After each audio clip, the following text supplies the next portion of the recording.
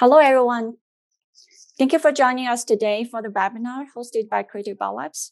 We are a CRO that offers one-stop and comprehensive bispecific antibody development services using our unique bispecific antibody generation platforms. We have designed and produced different formats of bi- and trispecific molecules for our clients, such as IgG-like, appended IgGs, and bispecific fragments.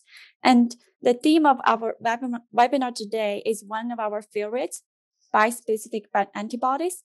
We have invited two brilliant scientists here to tell us how our teams harness the power of bispecific antibodies. So before we get started introducing our first speaker for today's webinar, I want to quickly let our audience know that please feel free to type your questions in the QA panel during the presentations, and our speakers will get to the questions during the QA session at the end of today's webinar. So we have two speakers today. So when typing your questions, please add to whom your questions should be addressed. All right.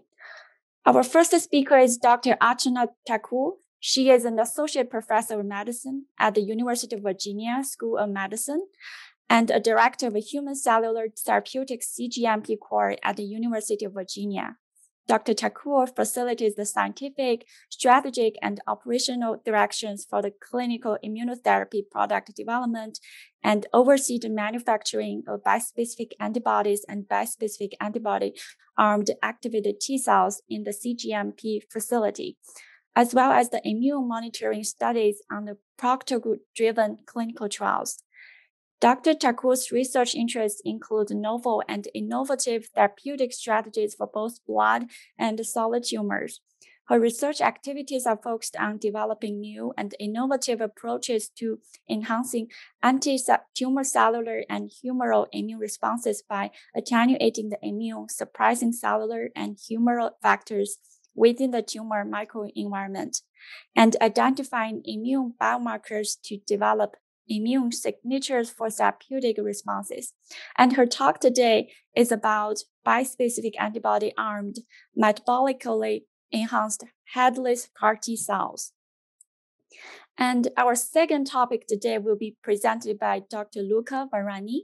He leads the structural biology group in the IRB to characterize interactions between pathogens and antibodies, as well as molecules of the immune system, using a highly multidisciplinary approach spanning from computational biology, structural determination,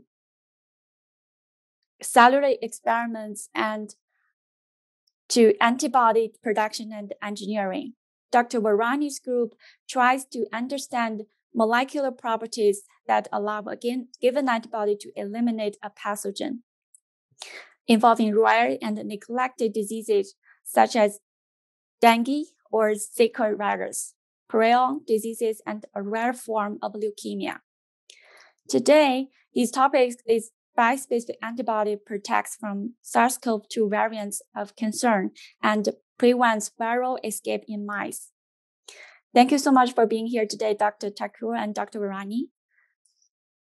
Okay, so let's start our first session. Hi, Dr.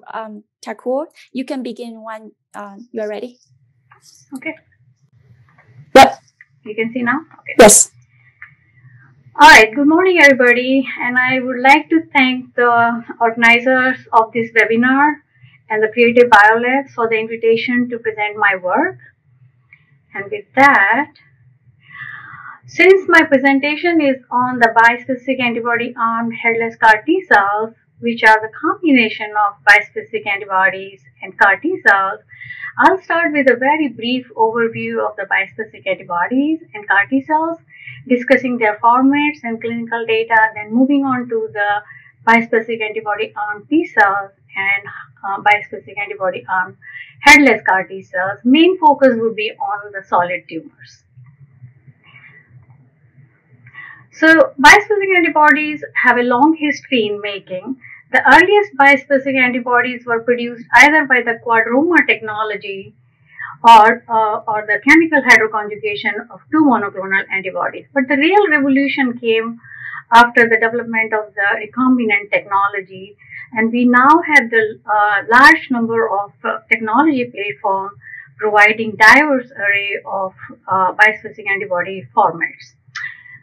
Broadly, these all kinds of formats can be classified into two major classes: those bearing the FC region and those lacking the FC region. And here are the three different categories of bispecific antibodies based on their molecular weights. They fall into the small, medium, or large sizes. Both BITE and DARTs are the small construct, monovalent small construct, and they are really arranged. Heavy chain and light chains are arranged in the same orientation in the BITE as shown here.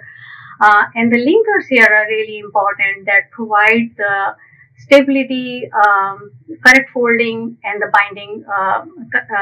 binding affinity for these antibodies. The DART, light and heavy, cognate light and heavy chains are on two different polypeptides, which are stabilized by disulfide bridge here. So these are they fall into the smaller size. They range the size range from 55 to 58 kilodaltons.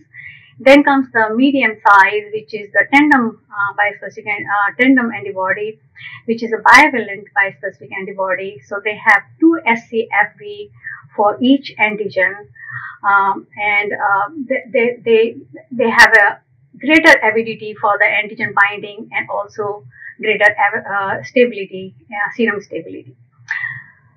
The cross-mat bispecific antibody has the Fc domain, which provides the scaffold for two antigen binding domains here, and they have this is a large full-size IgG kind of a molecule and has a greater serum stability.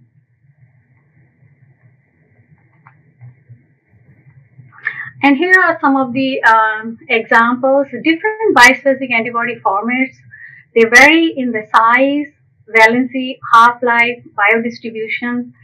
Larger size have more serum stability, and smaller size have a superior tumor penetration.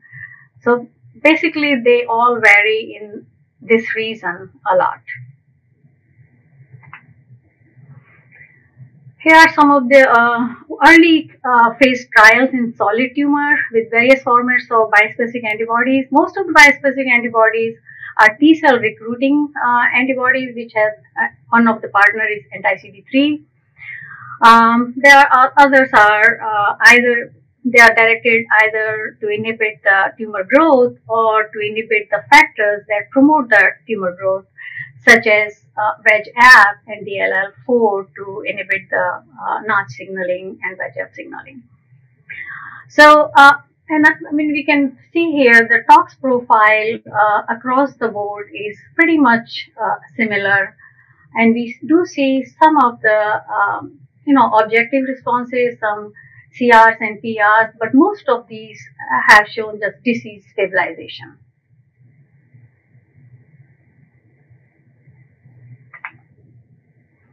And every year, like in 2020, we added almost little more than 100 new clinical trials using the bispecific antibodies. But I mean, so far we have not gotten any success, especially in the solid tumor. I mean, we do have one approved bispecific antibody, the blinatumomab for ALL, but others are in the clinical. There are some promising results in the hematological malignancies, but in solid tumor arena, I think we are still facing some of the challenges. Now, moving on to the chimeric antigen receptor T cells, I'll just quickly discuss the multiple formats and clinical data. I'm sure the audience of this webinar is very familiar with the structure of the CAR T cells. I'll briefly go through that. So the extracellular domain consists of antigen binding single cell variable fragment, which provides the epitope affinity. And then we have the hinge and transmembrane, which provides the structural integrity, but these can also affect. So choosing the right hinge in the transmembrane provides, it can affect the binding as well as the function. Then comes the intracellular domains, which consist of co-stimulatory molecules, and there are many different kinds of co-stimulatory molecules, including CD27, 28, 4-1BB, ICOS, CD40, etc., etc. And these molecules can affect function, metabolism, as well as persistence.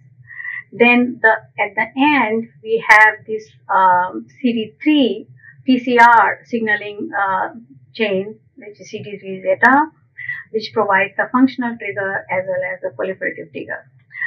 4-1BB, we know that it provides the metabolic sufficiency and also the persistence of the T cells. So these are some of the landmark clinical trials using the CD19 CAR T cells. So the main variation in all these different CAR T cells lie in the hinge, transmembrane, and co-stimulatory molecule. And you can see here they have various different kind of hinge, transmembrane, and co-stimulatory receptors. But regardless of vector utilization or the manufacturing process or the co-stimulatory molecule, they all have shown remarkably high rate of complete response in heme malignancy.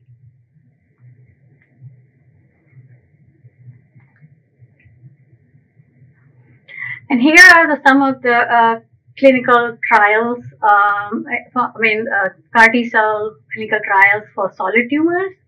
And you can see they have targeted many different kinds of tumor types, again using different vectors, the lentivirus or retrovirus. Most of the people have used the ATCs. There are others with the NK cells or other cell types. The clinical response data is not very exciting. We do have very few objective responses, PRs and CRs, but most of the time it's a disease stabilization. So indicating that we need the design improvement in the CAR T cells to target the solid tumor. And this is because of the solid tumor microenvironment is highly immune suppressive, hypoxic, as well as deficient in key nutrients. Basically, tumor microenvironment is suboptimal for T cell function. Therefore, strategies have to be devised to reinforce engineered T cells to overcome the tumor microenvironment resistance. The intrinsic factors include the T cell subset selection, effective trafficking, metabolic adaptability, overcoming TME resistance, and delayed exhaustion. And then also for safety point of view, we have to have the controlled expansion and adding some. It's really very hard to find the tumor exclusive antigen unless the neoantigen. But at least if we can have the controlled expansion and adding the safety switch to control that expansion would really solve the problem to some extent.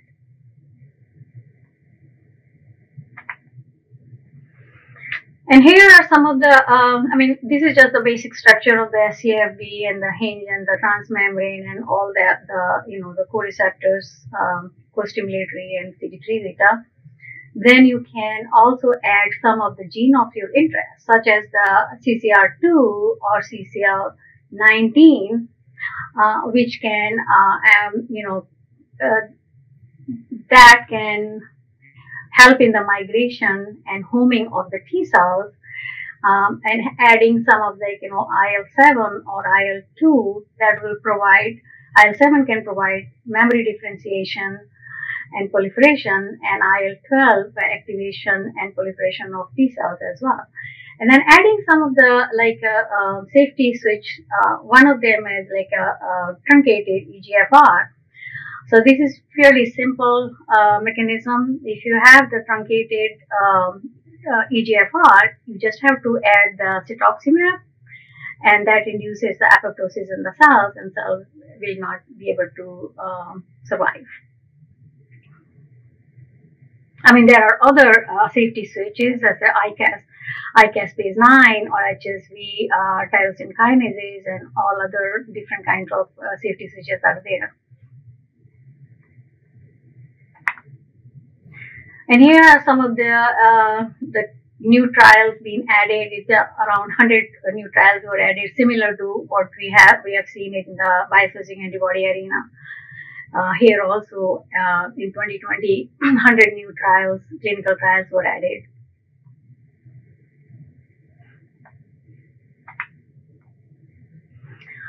Now, moving on to the bispecific antibody on T cells, I'll describe about our platform technology and our clinical data.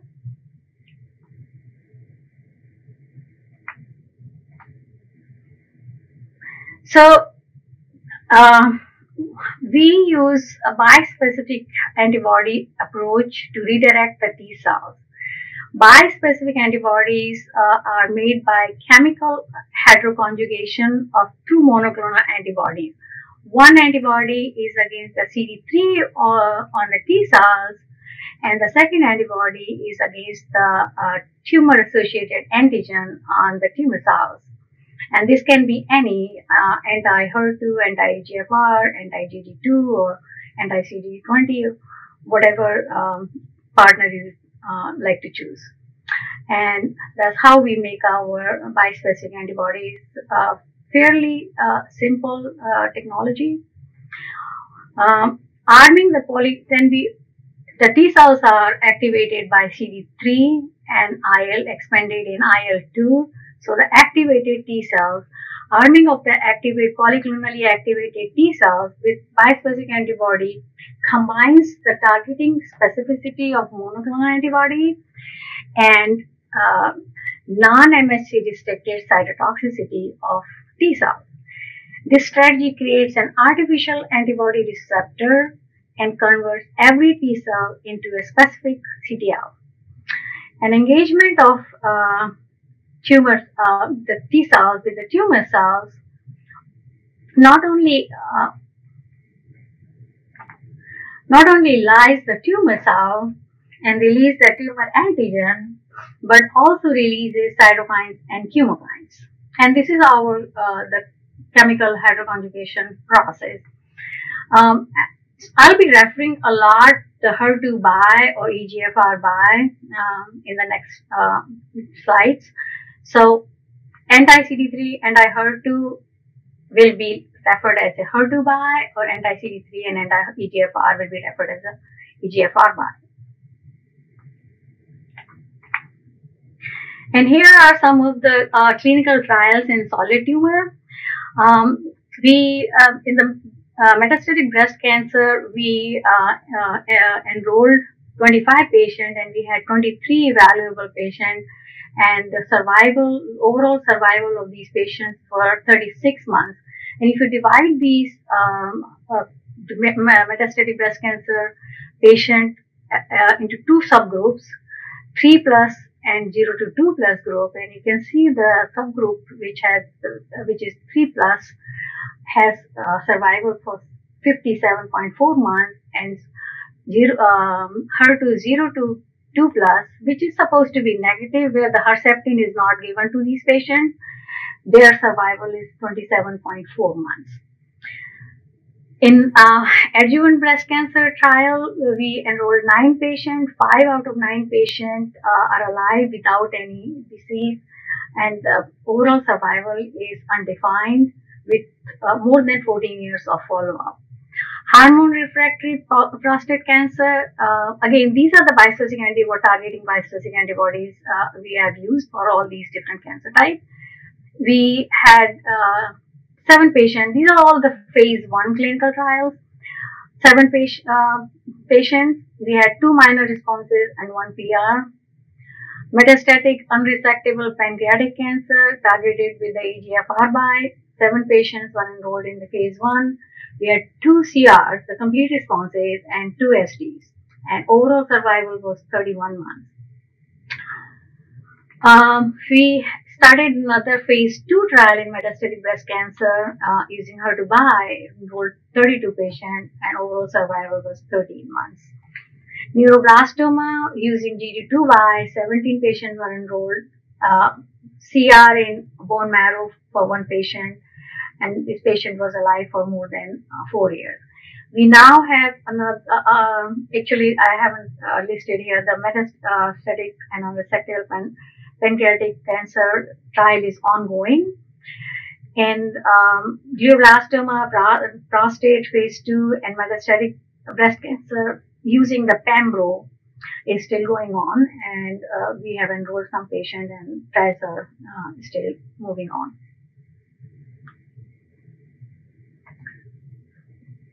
So, encouraging results with our bispecific antibody arm T cells, evidence of some clinical activity and immune responses in solid tumors. Bats are non-toxic and can be given in the outpatient clinic in multiple infusions. Working hypothesis is that bats infusion vaccinates patients against their own tumor. And this is how our working hypothesis that in situ immunization after bat treatment is shown up here. So armed T cells will target the tumor, lyse the tumor antigens will be released, as well as the cytokines, mainly the Th1 cytokines will be released. These Th1 cytokines will inhibit the tumor suppressive T regulatory cells or myeloid-derived suppressor cells.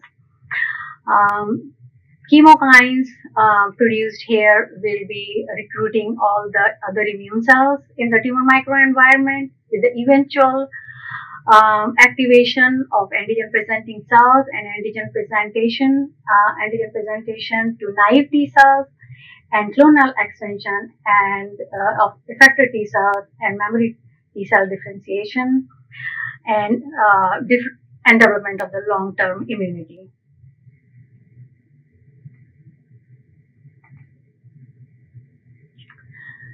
So, in BEST trial, we saw some excellent immune responses, prolonged survival, but not much clinical responses, except for in the pancreatic cancer trial, but the numbers were so few to make any meaningful conclusion. So next, we wanted to improve the product to withstand the metabolic stress and hypoxic tumor microenvironment in order to improve the clinical responses. And we know that 4-1BB domain of the CAR has been shown to have a better metabolic adaptability. So first thing we thought about arming CAR-19 with the bispecific antibodies to target HER2 positive, EGFR positive, and CD19 negative solid tumors. So we collaborated with Dr. Carl June, and he sent us some of the CAR-19s, and we armed the CAR-19 and targeted many different types of tumor cells and did many other assays. And what we found that bispecific antibody armed CAR-19 showed enhanced specific cytotoxicity, proliferation, production of Th1 cytokines, chemokines, and also the better tolerability in the hypoxic environment compared to the bats, suggesting that without scFv signaling, TCR engagement can co-stimulate the intracellular domain of the CAR. So that kind of gave us the idea, and that's when the headless CAR T cells were born. So I'm going to again discuss multiple formats and preclinical data of headless CAR T cells. So why headless CAR T cells? So some of the key features of this headless CAR T cell is that you can just use the single headless CAR construct for any tumor type. So you don't have to make different construct, because in the CAR T cells right now they have the scFv. So scFv has to be chosen according to the tumor type. So you have to, every time you have to make a new construct. Here you can just use single construct for any tumor type. Arming with bispecific antibody provides a flexibility to target any antigen on different tumor type, because these bispecific antibodies are off-the-shelf antibodies and they provide great flexibility. Flexibility to target two antigens simultaneously or sequentially. Armed headless CAR T cells have a self-breaking system, so we don't really need to put any of the the suicide gene or safety gene.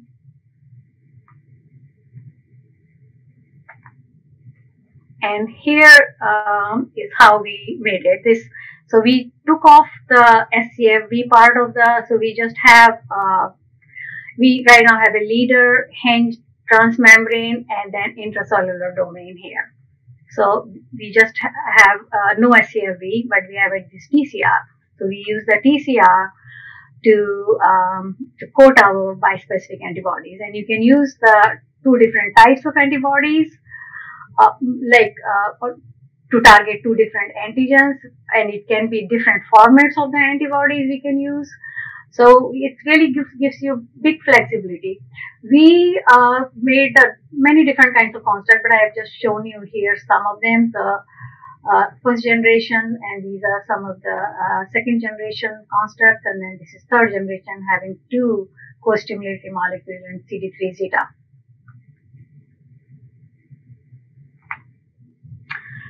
So first thing we did is we compared the specific cytotoxic activity of various armed or unarmed headless CAR Ts transduced with 41BBZ, ICOS or ICOS27Z construct, and based on their functional screening, we for the optimal intracellular domain for the effector function, we chose. I mean, you can see like these are the all these three ones showed the significantly higher cytotoxicity compared to the one which are non-transduced but armed with the HER2 and the bispecific antibody armed T cells here shown in the gray, and then just the co-activated T cell or BET without arming, they are shown up here. They are significantly showed a significantly higher cytotoxicity at 1:1 effective to target ratio. This is for one cell line, and then we also did for the these are both breast cancer cell lines, and this is MB231 at 2:1 ratio. And again, you can see all the ones which being transduced with the 41BB ICOS or ICOS27 showed significantly higher cytotoxicity compared to other armed control T cells or co-activated T cells or control CAR T cells. So based on their functional screening, we chose HCARD 41BBZ for the next set of experiment, and in the next few experiments, I will be referring them as a HCARD because this is the only CAR T cell we'll be having the data for. So first thing, we just wanted to see the transgene expression. So on day 5 and day 8, this is just the co-activated T cells, and then the co-activated T cells transduced with HCARD 41BBZ. Both days, day 5 and day 7, we have almost 75% cells were transduced. And again, CD4 and CD8 subsets in HCARD 41BB, we have, I mean, like, if you can just see on day 5 and day 8, across the board, like co-activated untransduced cells or CARD19s or the HCARD, they all have pretty much similar 30 to 60 ratio of CD8 is almost 30% and 60% of CD4s. And similarly on day 8, it is 32 and 63%. And this is across the board, it's pretty much similar. Again,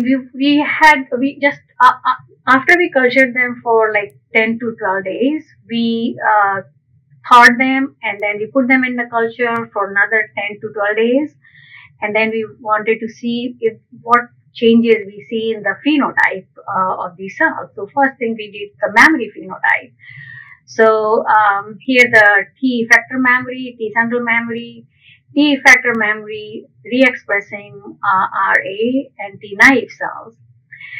And this is the CD4 T cell subpopulation, and you can see T effector mammary as well as T chimera are significantly higher in the transduced CAR T cells, HCARs, compared to untransduced cells. Not much difference in CD8 T cell population. They're pretty much same or even a little bit higher. Chimera is a little higher in the untransduced T cells. Again, here the co-stimulated receptors on CD4, CD4 we can see OX40 and ICOS. They are significantly higher than the untransduced cells. Again, no much difference in the CD8 population.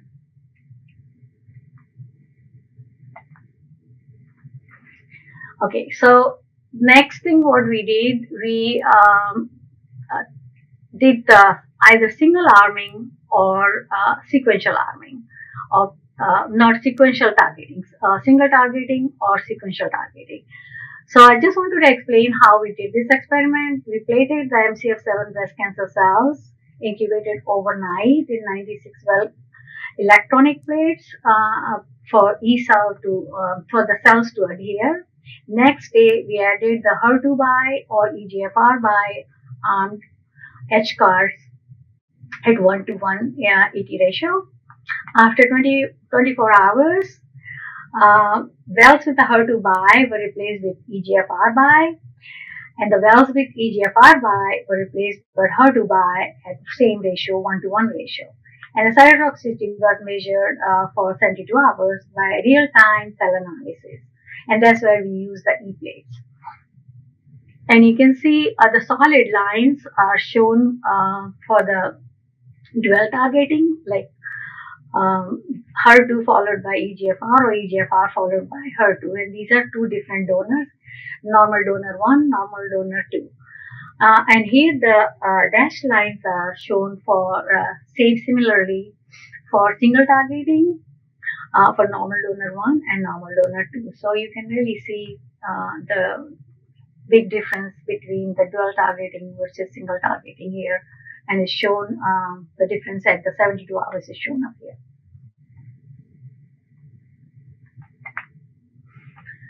And again, HER2 by, EGFR by armed HCARs induced robust levels of interferon gamma, TNF alpha, when they were armed with HER2 by or EGFR by and targeted the MCF7 cell line. And just to let you know, we chose this MCF7 cell line a lot because this has a very low expression of HER2 or EGFR. Even then, these cells are able to target and completely kill 100%, 90 to 100% within, if you put them in a higher ratio, ET ratio, 90 to 100% within 24 hours. We choose to keep the ratios like 1:1 or 2:1. And as well as the chemokines, MIP1 beta, IP10, and RANTES.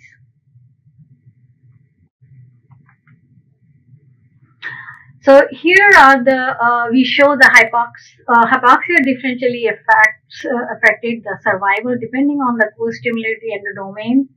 So under normoxia, we see in the 28, the cells transduced with the CD28 zeta showed 5% apoptosis. Cells transduced with BBZ zeta showed the one which is our H card showed 8% the apoptosis. Under hypoxia, 0.5% oxygen, we see 61% apoptosis in CD28Z card, and here we only see 13% and 72% in first generation CAR T cells. So, I mean, so HCARD41BBZ show metabolically enhanced activity and are able to withstand hypoxic TME. And then we have shown by multiple experiments is definitely significantly different.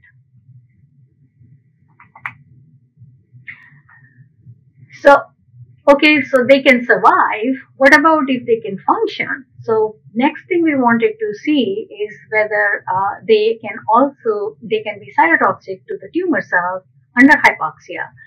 So in this, here what we have done is we have used the 100 micromolar cobalt chloride. So it's a chemically induced hypoxia. And we left these cells for 120 hours to see the effect of CAR T cells or the non-transduced T cells for in hypoxia, normoxia as well as in the hypoxia. So what we have shown basically in the solid lines are actually the one which is a normoxia. Is in the red one is the CAR T, not unarmed CAR T cells, and the one which in the green is a HER2 by armed CAR T cells.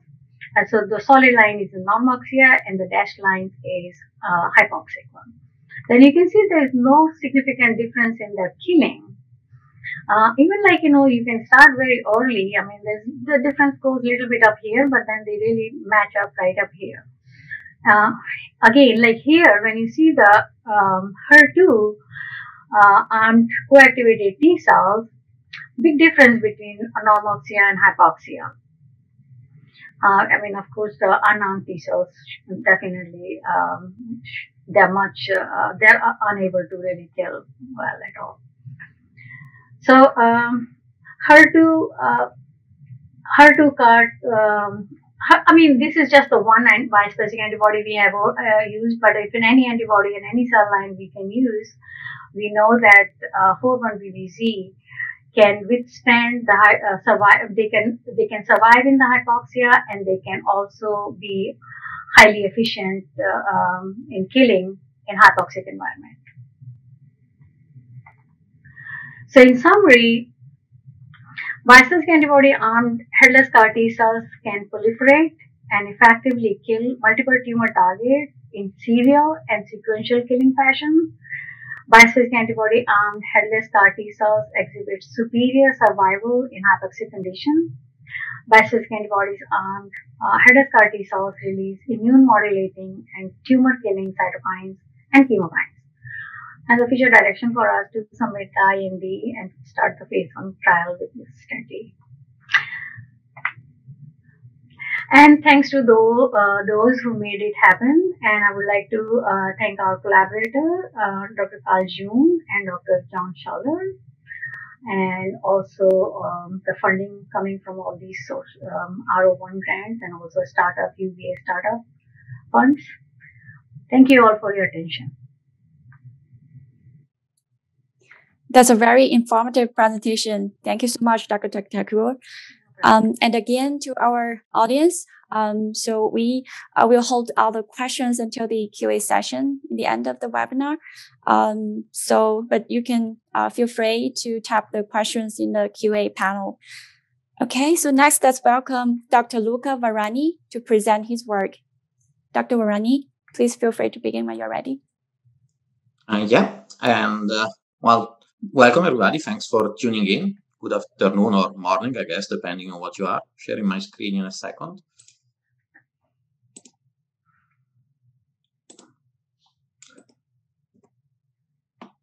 Can you please let me know if it's okay? Yes, it's okay. Okay, great. So we had this very nice talk and overview of bispecific antibodies in cancer, and that's a acknowledged role of bispecifics. I'm talking about infectious diseases instead, and SARS-CoV-2, COVID in particular.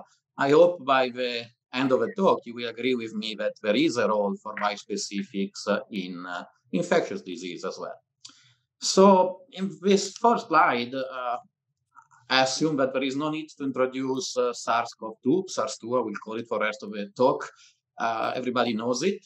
Maybe we need to say a little bit about antibodies against SARS-2. Well, they do work. They have proven to be very effective in treating humans and preventing serious consequences from the disease. They work.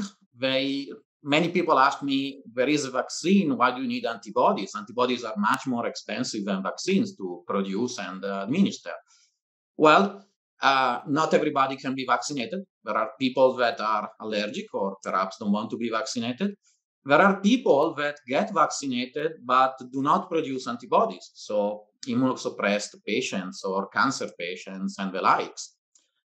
Finally, there are people that even if are not ill, do not respond well to a vaccine, or for instance, we know that vaccine protection wanes over time. So after a few months or several months, the vaccine is not as protective as we would like. So all these people are at risk of serious consequences of COVID-19. And we know that, unfortunately, there are people that end up in intensive care even if they are fully vaccinated and everything. So that's one use of antibodies to treat these kind of people. The other setting, or the other, let's call it setting, is a local outbreak. So imagine an outbreak in a hospital or maybe a place of elderly, I'm missing the English word for it, sorry, a retirement house or whatever. If you give a vaccine, this takes about, several weeks, 4 or 6 weeks to give you protection. It's the time the immune system requires to mount a proper response. Instead, an antibody is active and protective immediately upon administration. So if there is a local outbreak in a hospital, for instance, you go in, you treat people with antibody, and they are immediately protected. And in this case, protection can be prophylactic. So you give antibody before to protect from infection, before the infection, or you can give it therapeutically. People get infected, you treat them with antibody. And in the second case, efficacy of antibodies currently on the market, available to humans, is very, very high, above 80%. But the caveat is that you need to administer the antibodies very early during the infection, ideally in the first 3 days of infection. And without getting into the details, maybe if you're curious, we can discuss it in the Q&A session. But the idea in COVID is that the first week, typically, so initially you have a viral disease, the virus is in your body and reproduces. This is not nice by any means, but usually it's not deadly. And however, in the second week, you start having an inflammatory response, which is really bad. And in most cases, that is what kills the patient. And antibodies that neutralize, that kill the virus, will not do anything against the inflammatory phase. So that's basically that's the idea of antibodies. They work. There are a number of antibodies already in the market or in the clinic, and they all follow the same strategy. That is getting antibodies against something called the RBD, the receptor binding domain. It's a region of the spike virus, of the spike protein of the virus, which is, it is the region that the virus uses to interact with its cellular receptor. It's called ACE2. It's the protein that the virus uses to bind initially and then enter the human cells. And they work. And don't get me wrong, they worked very efficiently and they were produced very rapidly. So that was clearly the right way to go to treat or to find a treatment for this pandemic. But again, they are all the same. Our research group, we are not a pharmaceutical company. We are basic scientists. We can we thought that we could try to do something a bit different, in this case, bispecific antibodies. The idea is that even if we get something maybe a little more sophisticated, perhaps a little more complicated, but it has advantages, if not immediately, at least for a future, or for the, let's say, for the next few months. And so we concentrated, as I was saying, on bispecific antibodies. So the idea, if you want a new, well, I believe that if there is a new antibody, a new treatment that needs to come in line for COVID-19 now, you have to make sure of at least two things. So first of all, it needs to work against existing variants and hopefully future variants. And it must not stimulate the generation of new variants by itself. So we know that SARS-2 is very, very happy to mutate, either by natural evolution, the variants of concern that are everywhere around the world, or in response to treatment. So this happens both in vitro and in vivo. You treat animals, for instance, with an antibody, they very rapidly generate escape mutants. That is, the virus mutates so that the treatment, the antibody in this case, is not effective anymore. What can we do about it? Well, one strategy is to use a combination of antibodies, two or more antibodies that target individual regions on the virus. And the idea is that to escape these antibodies, the virus will need to mutate simultaneously in two places. If one place changes, there is still the second arm of the bispecific or the cocktail that works. And the same is true for natural variants. If something changes, and if something changes, there is still the second antibody in the cocktail or a bispecific that works. This is not a theoretical scenario. There was, for instance, the Eli Lilly antibody that seemed to be very nice, and less than a week after it was on the market, the new variant came out and the antibody failed almost completely. This was a monoclonal antibody. So these cocktails or bispecific? Why bispecific? Well, one advantage is that in a bispecific, you need to, you have the advantages of a cocktail in a single molecule. So the production line, for instance, and the development time is halved. You do not have to produce two molecules, two cell lines, two production lines, bioreactors, and whatnot. There is currently a shortage of bioreactors and materials for production of biologics in the world. This is particularly relevant for poor countries. Well, in these scenarios, having to produce one molecule instead of two is certainly advantageous. And if you think about mRNA delivery strategies of antibodies, not of vaccine, delivery cocktail is really not evident, both under practical molecular considerations and under regulatory requirements. So we thought there is a place for bispecific. How do we do it? Well, we do something we like to call structure-based antibody engineering. And that is, we use every information that we have, the structure, if you have it, the binding site, the neutralization properties, whatever information, you name it, we use it. And we use this information to modify, to alter, to engineer, to construct, in some case, either monoclonal antibodies, we want to change them, or in this case, multispecifics, bispecific and trispecific constructs. Then we design them, and now, after the design, we basically have two options. We can produce several of them, maybe even hundreds, and test all of them randomly, hoping that something works. Frankly, we do not have the resources to do so, and personally, I enjoy thinking about these sort of things a little more. I find it more enjoyable, as I was saying. So what we do is a little different. We use computational simulations to try to find out, and structural considerations in general, to try to find out what is a stable, a good construct. In this case, I'll come back to the computational simulation in a moment, but in this case, for SARS-2, what we wanted to produce was a bispecific antibody here on the left, that was as close as possible to a natural full IgG antibody. So there are a few other groups that have produced bispecific from nanobodies, from camelid antibodies, these sort of things. In my mind, they're nice, but they're not ideal.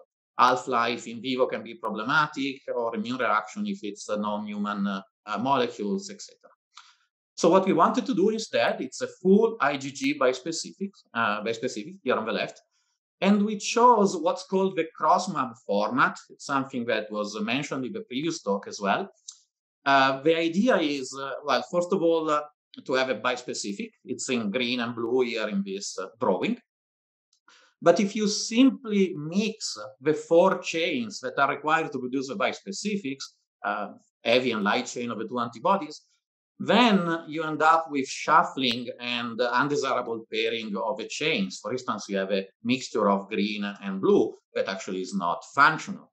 This is problematic for production, especially for scaling up and developability. One of the ways to solve the problem was invented some 10 years ago by Christian Klein and co-workers at Roche, 2011. This was a publication. And the idea is to engineer the Fc region with something called knob in the hole. So it's a modification, complementary modifications in the 2 chains of the 2 monoclonals, of the 2 parental monoclonals is what is called, so that only the right pairing, well, to try to ensure formation only of the right pairing. And this knob in the hole technology was known before the CrossMab. And then the CrossMab idea is actually very, very elegant, and it is a swap of the CL and CH1 region here of one of the antibodies. For details that I'm not going into now for brevity, this ensures that only the right bispecific pair is formed. Sorry. So this is what we chose in our project. We wanted the antibody to be human, and so we chose these 2 antibodies. They're called C121 and C135. They are monoclonals, parental monoclonals, discovered by Rockefeller University, Michel Nussenzweig group. We just code them and fuse them together in a molecule, and I will talk about these later on. On the right, instead, the strategies we did. So we tried the CrossMab a little bit at the bottom with 2 different pairs of antibodies, the green and the orange one. And as a safety net, we also tried single chain bispecific antibodies at the top. So this would not have Fc, although you would be able to fuse it at one end later if needed. But this is something simpler that worked in the past in our end, and so we just produced them. And all these 4 molecules actually neutralize the virus SARS-CoV-2. This is here at the bottom, very, very potently. So IC50 is picomolar, is subnanomolar, which is really, really good. And this was a pseudovirus experiment. How we design antibodies? So I was mentioning the computational simulations. So the problem is that you cannot take any 2 antibodies and make a bispecific out of them. They need to be in the proper conformation. They need to be on the proper side of the structure, especially if you want to build something like an IgG, CrossMab in this case, which has structural constraints of its own. You cannot just bind anything with an IgG. If you're doing single chain bispecifics, you have a little more flexibility because you can use linkers that can be changed. But again, as I say, so this is the idea. Not every pair of antibody can be used. And then we generate these structures here on the left, and we run molecular dynamics simulations on the computer, on the supercomputers. So if you know what they are, fine. If not, we basically ask the computer, is this structure, is this antibody stable in this conformation?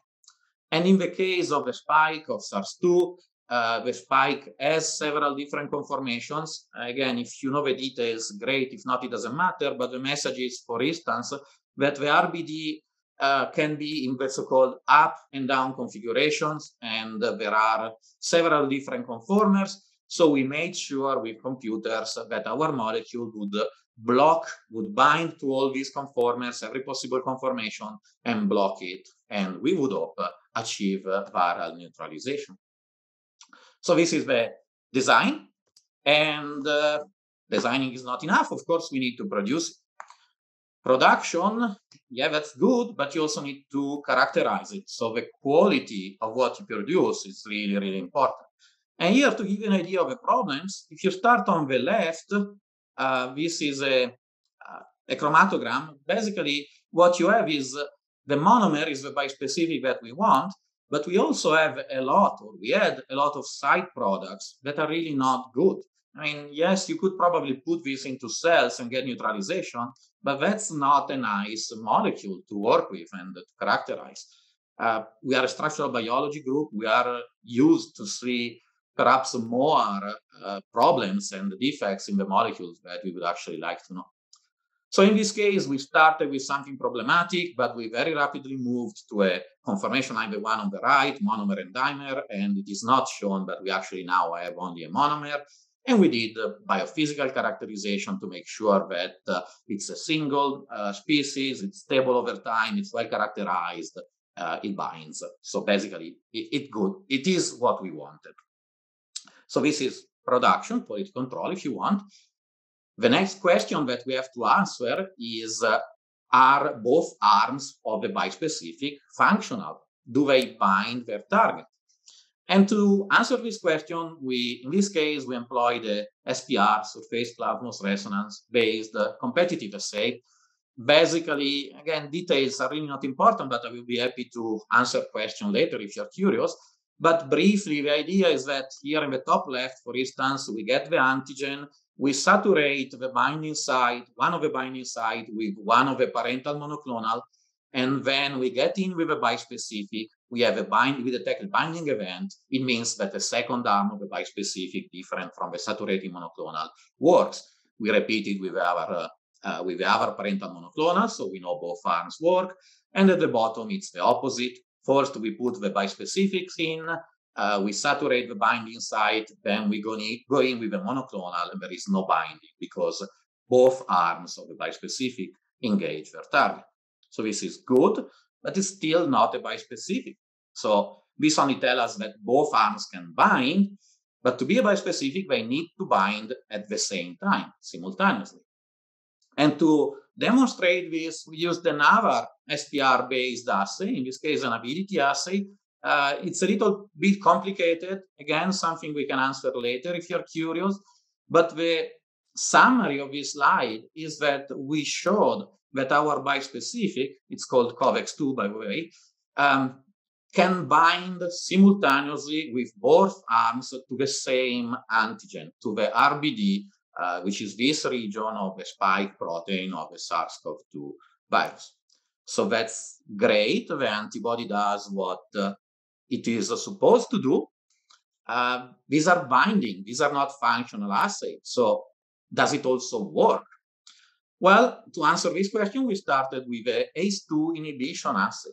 I was mentioning earlier, the virus binds, the spike protein of the virus binds to ACE2 on the human cells.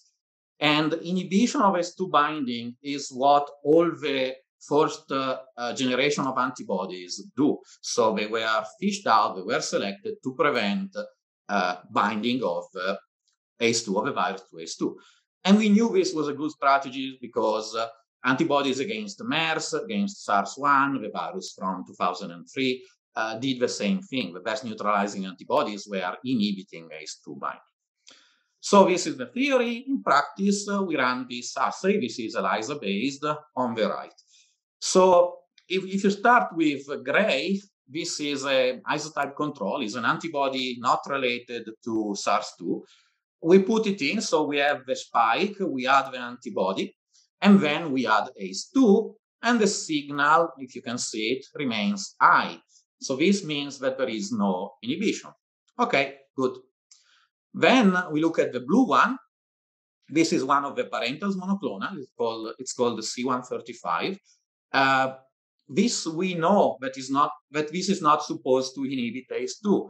We know that C135 binds to another region of the spike protein, so that's fine. It doesn't inhibit. Great. That's exactly as we were expecting.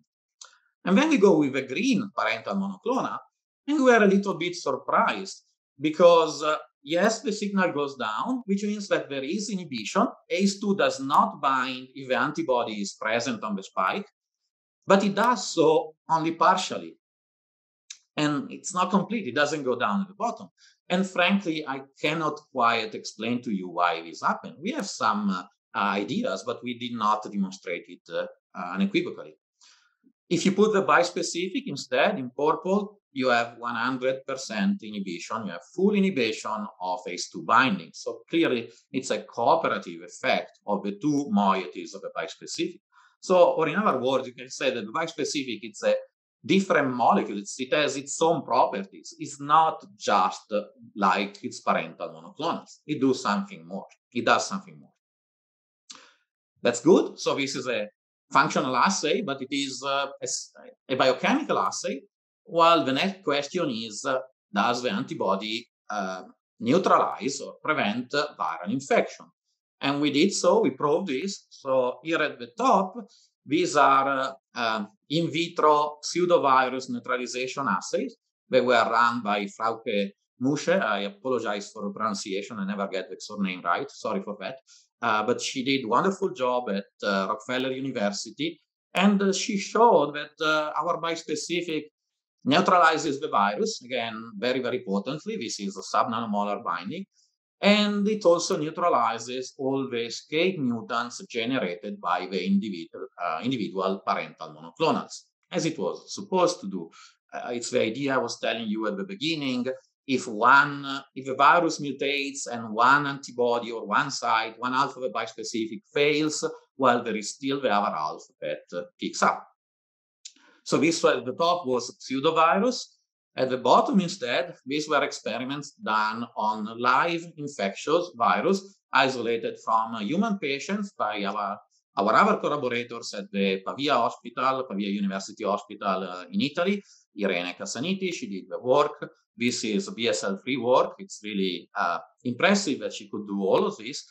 And we could show that our bispecific antibody neutralizes, it's this chart here, the virus from all the variants of concern that are circulating. And the values, while they are in vitro, of course, they're not in humans, but the values are very good. So these numbers are equal or better than anything else that is on the market out there. So we were happy. The molecule seems to work in the lab, in vitro. What about in vivo? And to test it, we went to Daniel Rudzek and Radislav Sedlacek, our collaborators at the Czech Republic, Czech Academy of Science. They generated a very nice mice animal model of COVID-19 infection. They are basically animals with humanized ACE2 lungs. And the model is very sensitive to viral infection. You have very evident loss of weight and pathological signs. They actually reproduce the COVID-19 disease in humans very well. You also have the inflammatory stages and macrophage infiltration and such. And what we did in the middle was to compare neutralization or protection from the virus with a bispecific in purple of the parental monoclonal, green and blue. And I don't know if you can see it, it's a little small, but here at 2 days, there is, this chart shows the amount of virus in the lungs of the animals. And with a bispecific, after 2 days, there is no viral, whereas the monoclonal still had some. Day 5, everything works. But this is also encouraging. It shows that the bispecific, it's really effective. It's better than the monoclonal. And this was prophylactic settings. So first we gave a monoclonal and then the virus. Or at the bottom, we did the same experiment, but in therapeutic settings, first the virus and then the antibody with the same result. So the bispecific works in animal as well. But to finish off, I just wanted to show you a bit of a curiosity. So here at the top left, you have a plot of the weight of the animals over time. Gray, again, is an isotype control. It's an antibody that has nothing to do with COVID, with SARS-2. And the animals become sick, they lose weight, and unfortunately, they reach termination. So this is fine. This is expected because it's a non-related antibody. If we treat the animals with a green monoclonal, C121, we have the same result, basically. And this was a bit surprising because C121, it's a very, very potent monoclonal. Yet, it doesn't work in animals, whereas the bispecific in purple remain very, very effective. The animals are really healthy all the time. What happens? So we sequenced the virus from the animals treated with the two antibodies, and we noticed that in all the C121 treated animals, in all the parental monoclonal animals treated with a parental monoclonal, the virus had mutated. So instead of having E484, which was a wild type virus, all the animals show the E484D mutation.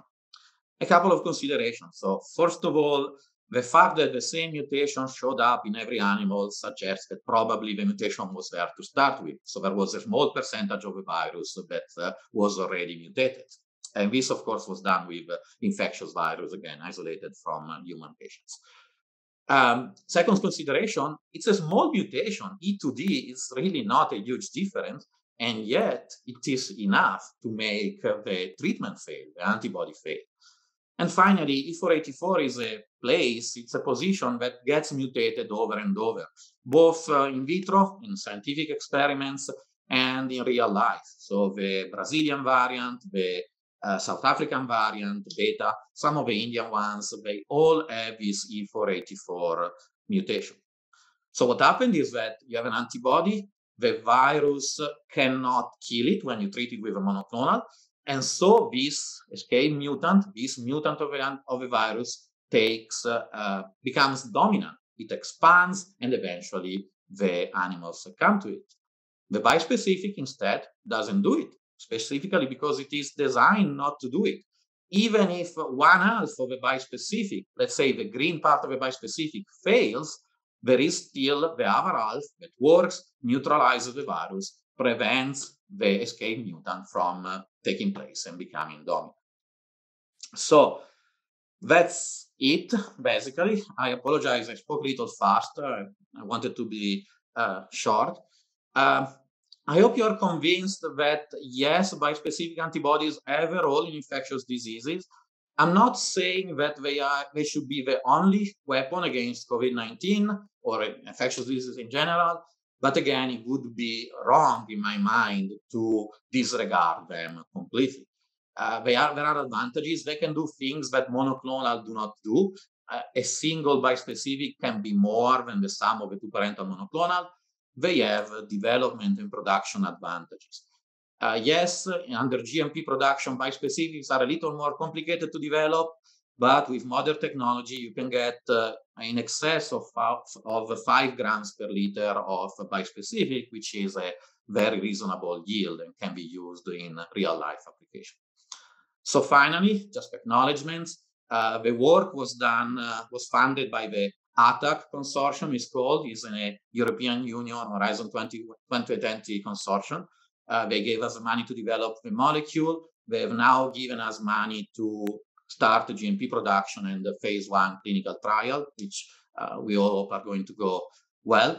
And I need to thank in particular the people highlighted in yellow. These are the postdoc and students that did the work.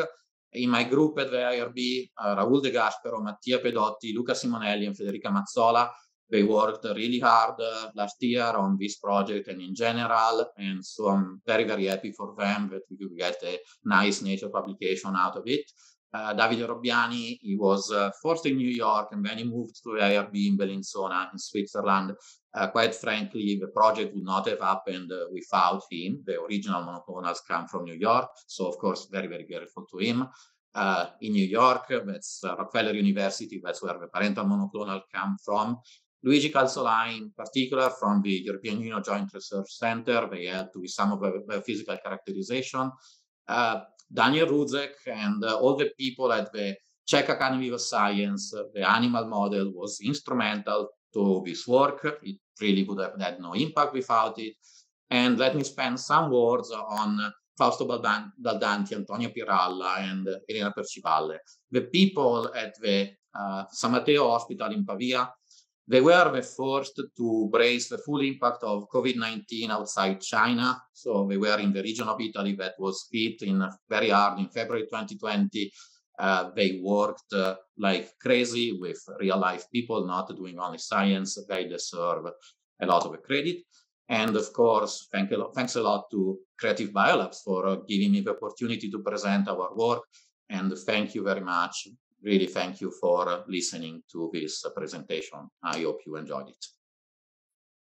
Thank you very much, Dr. Varani. Great presentation.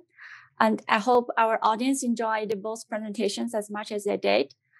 Okay, so without further delay, let's go to the QA session.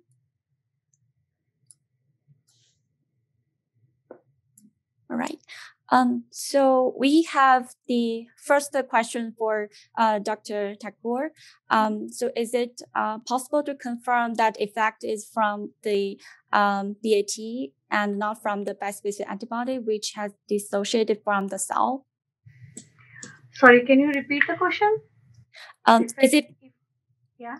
Is it possible to confirm that effect is from the bispecific antibody armed activated T cells and not from the bispecific antibody, which has dissociated from the cell?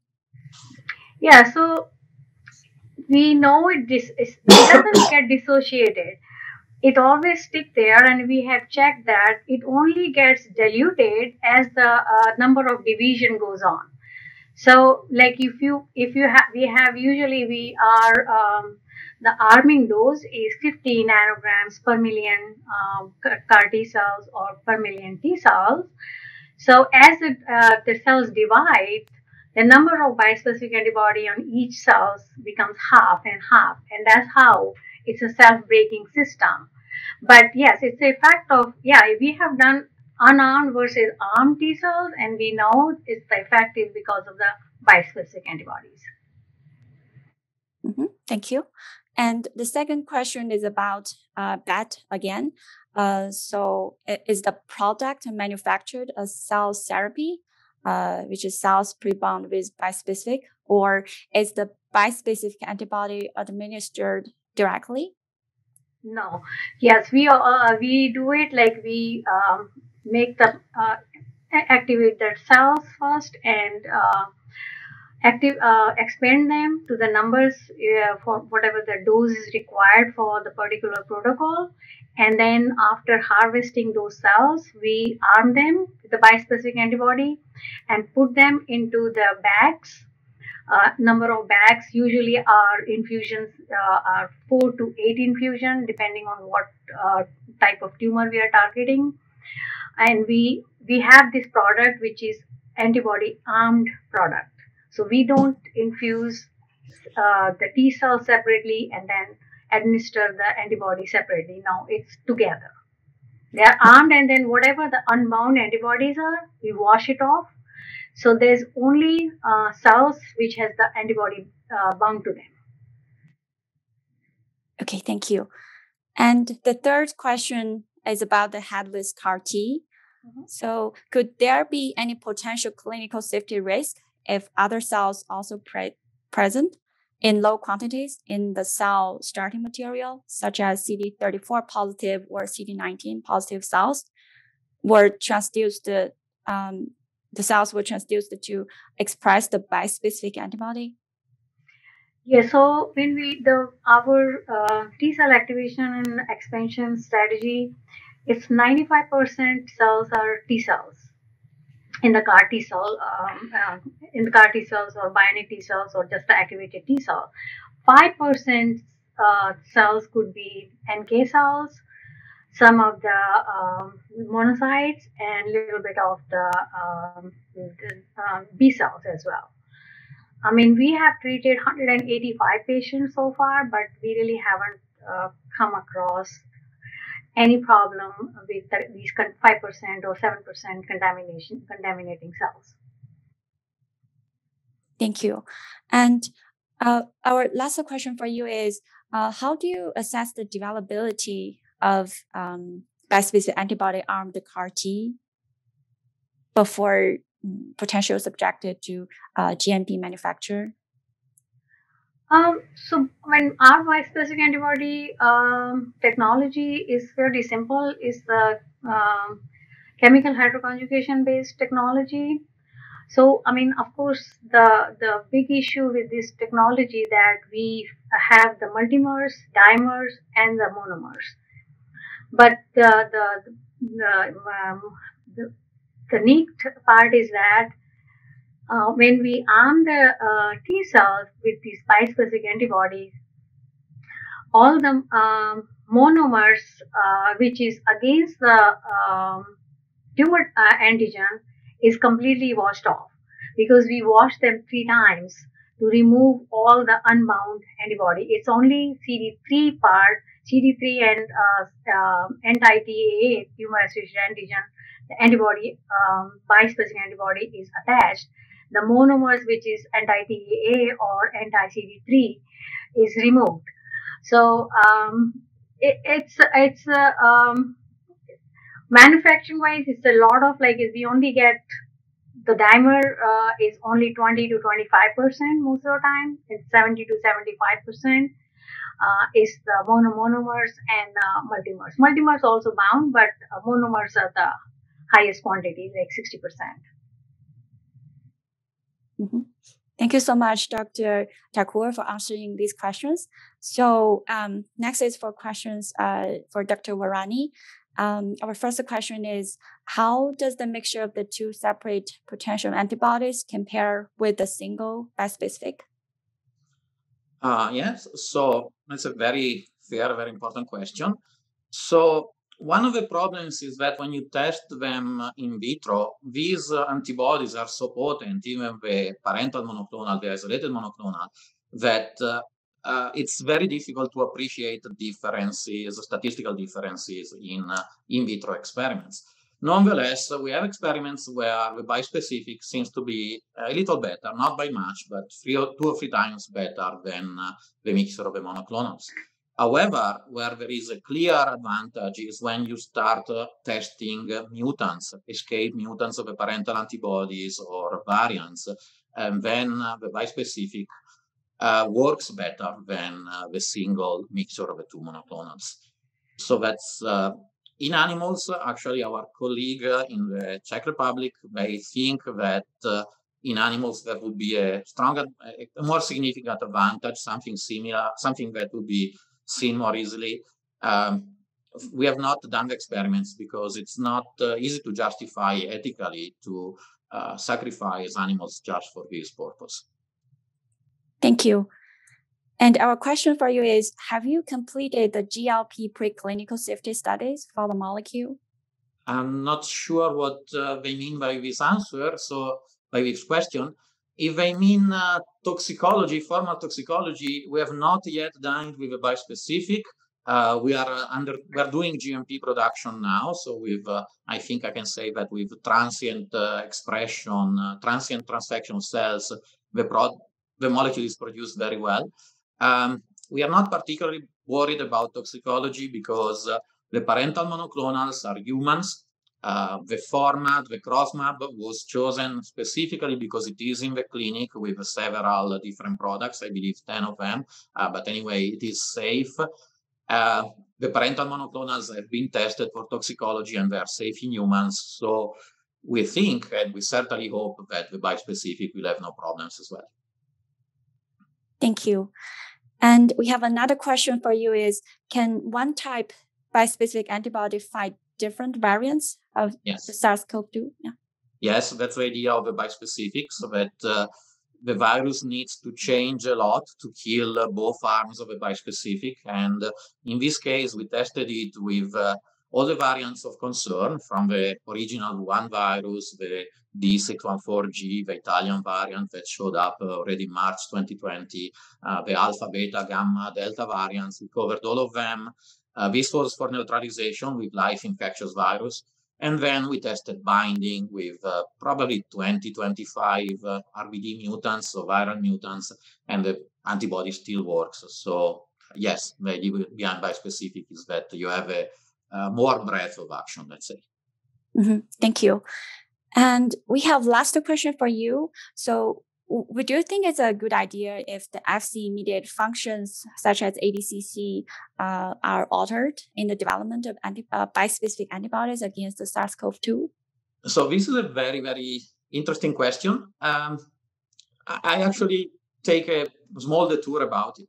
So one of the theoretical risks with SARS-CoV-2 is antibody-dependent enhancement. This is something that we know very well from flaviviruses. Basically, antibodies, instead of protecting you from the virus, make it worse, activate cytokine storm, inflammatory responses, and eventually kill the patient. And we know that this happens in humans in flaviviruses or RSV. There is evidence in laboratory animals and cells but this can also happen with SARS-1, SARS, MERS, and SARS-2. Now, of course, these are experiments designed to provoke enhancements. So in humans, we probably have not seen it. There are no reports on it. It would happen when the virus starts to mutate significantly, to become significantly different from what we have now. No reason to get into the details. But one of the causes of enhancement is interaction between the virus and the Fc receptor portion of antibodies. And again, I'm skipping the details. So we know that if we mutate the Fc region, LALA mutants or LALA-PG mutants or GRLR, then we abolish interaction with complement and with Fc receptor, and we remove enhancement. So we did this with our molecule. We tested our bispecific with this mutated Fc, and it still works. It's still fine. Now, this is not what was asked. So this is not ADCC or the likes. There is another antibody, the one from VirGSK, that is supposedly works better in humans because of ADCC. So it's a complicated issue. I would think that, yes, it is worth engaging or engineering the Fc for interaction with other systems, let's say with complement. We need to keep in mind that there might be the risk of enhancement. This is something that the regulatory bodies, EMA and FDA, also have acknowledged. It's out there. We don't have it in humans, so good enough that so far we don't have it. But it is out there, and Fc engineering of antibodies would provide an answer to it. It does work in flaviviruses, Fc engineering. Mm-hmm. All right. Thank you, Dr. Varani, for answering all the questions. And due to time constraints, we have to wrap it up for today. I want to thank very much again our speakers, Dr. Thakur and Dr. Varani, for joining us today. And so you will receive a follow-up email from Creative Biolabs with access to the recording of this webinar. And we will also follow up with audience if you have any further questions. And please direct the questions to our email address that is up on your screen. Creative Biolabs, we will continue to host more webinars with different topics in the areas of life sciences and technology. A survey window will pop up on your screen as you exit, and your participation will be appreciated as we hope to improve our webinars. I encourage everyone to visit our website often and stay tuned for our next webinar series. So last, we hope that you will find our webinar informative and you all will have a wonderful rest of the day. Thank you very much. Hi, Dr. Varani. Thank you again. Goodbye. Have a great day. Dr. Varani, that was an excellent presentation, and congratulations for this amazing bispecific antibody. And thank you, Creative Biolabs and Ping, for hosting this webinar. Thank you all. Sure. Thank you so much for joining us.